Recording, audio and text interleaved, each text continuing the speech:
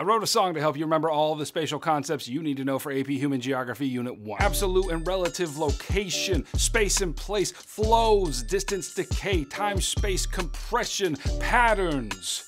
It's more of a spoken word piece, and yeah, it's probably not going to help you. Anyway, you have to know all those for AP Human Geography, so if you're ready to get them brain cows milked, well, let's get to it. Now, before we get into these 6 concepts you have to know, let me remind you, in case you forgot, what the fresh heck spatial concepts even are. Remember that spatial is a word related to space, and so it refers to the way in which different phenomena are organized in that space. For example, here's a basic outline of my studio where I'm filming this right now. But then I had my desk here, a camera here, lights, a map cabinet, the drawer where I keep all my Twizzlers. Don't tell my kids. And now you're looking at the spatial arrangement of this room, like where things are located in my space. Now, to put it mildly, geographers love analyzing spatial concepts. No, love is too weak a word. They lerf it, they loaf it. And there are 6 major spatial concepts in human geography that you need to know. But just a second, check out the link in the description if you need help getting an A in your class and a 5 on your exam in May. There you're gonna find my AP Hug Heimler review guide, and it's the fastest, most complete way to study for any exam that you've got. It's got videos you won't see here on YouTube, practice questions, note guides, a practice exam, and answers for everything. So get your clicky finger out and have a look, and now back to spatial patterns. First is absolute and relative location, and let's begin with absolute location, which indicates a precise geographical location on the Earth's surface. Now, in order to understand absolute location and how it's calculated, you've got to know about 2 other terms, namely latitude and longitude. Latitude lines run horizontally, and sometimes you'll hear them called parallels because they run parallel to the equator here at the center. Longitude lines run vertically, and their center is called the prime meridian, which runs through Greenwich, England. And if you have trouble remembering which is which, then think of latitude like a ladder. Latitude, a ladder. You just climb right up it. Anyway, together, longitude and latitude lines form a grid that overlays the entire Earth, and these lines make it possible to determine the absolute location of any place on Earth. For example, my absolute location right here, right now, is 37.09 degrees north and minus 88.59 degrees west. And if you want to visit, then just come on down. But you probably knew that I'm lying, because that's the coordinates for the National Quilt Museum in Paducah, Kentucky. But hey, you know, if you go there,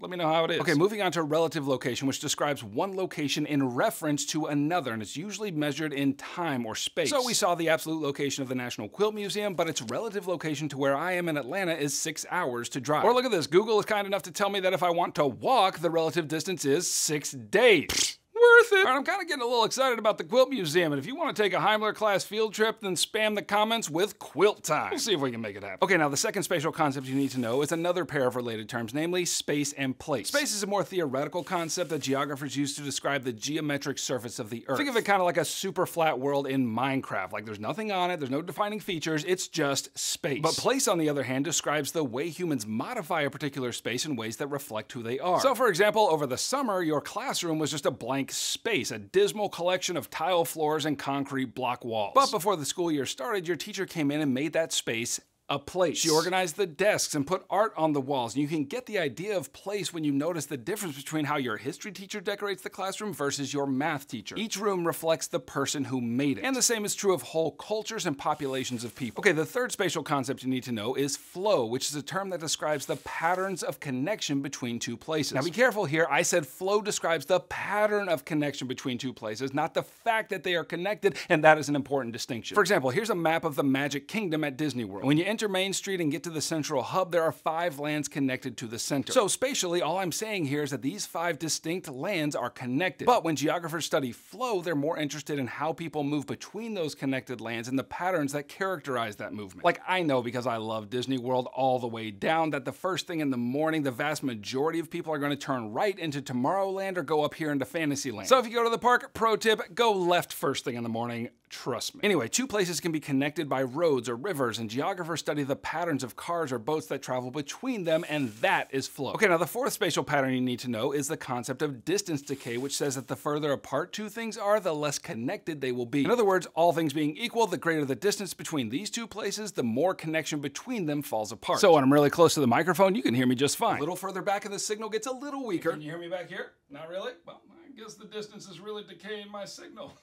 But geographically speaking, again, all things being equal, the further apart 2 populations are geographically, the less connected they will be, the less sharing, the less interaction between them. That was the case for a lot of human history, but here's where I tell you that with the rapid rise of transportation technologies like railroads and then cars and then planes, and then the rise of communication technologies like the telegraph and then the telephone and now the internet, distant places are a lot more connected than they used to be. And then the 5th spatial concept you need to know is time-space compression, which describes the decreased distance distance between two places measured by the time or cost it requires to travel between them. For example, in 2008, my wife and I traveled to Italy, but to get there was kind of a miserable 8-hour flight with my guy in front of me deciding to recline his chair the whole time. But truthfully, I don't have much room to complain, because if we decided to visit Italy in 1759, it would have taken 2 whole stinking months on a ship full of nasty germs. The point is, Georgia is here and Italy is here, the same places in 2008 that they were in 1759. So the distance between the two countries has not changed, but the time and cost required to travel there has significantly decreased. So that's time-space compression, and it's a huge concept for geographers, especially as the world becomes increasingly connected through travel and politics and economics. And finally, the 6th spatial concept you need to know is patterns, and that's exactly what it sounds like. One of the main tasks of geographers is to try to describe geographic patterns, which means they try to make sense out of how phenomena are arranged on the landscape. And here are 6 patterns that show up again and again. First, geographical phenomena can be random, which means there is no pattern, and you might see this if you look at pet owners in a region, like there's no real order here. Second, you can have clustered patterns, which means phenomena are tightly packed together. So there's a big cluster of gas stations here where a lot of people live, and then a lot fewer out here where few people live. And that is an example of number 3, dispersed patterns, which indicates that phenomena are spread out. Fourth, you'll sometimes see linear patterns, which means phenomena occur in a straight line. You might see houses along a road, or back in the old days, towns along a railroad. Fifth, you've got circular patterns, like you might see in parts of Germany where houses were built around a central communal space. And sixth, geometric patterns, in which phenomena appear in regular, orderly fashion, kind of like the square and rectangle farm plots in the Midwest United States. Well, okay, click here to keep reviewing for Unit 1, and click here to grab my AP Hug Heimler review guide, which has everything you need to get an A in your class and a 5 on your exam in May. And I'll catch you on the flip-flop.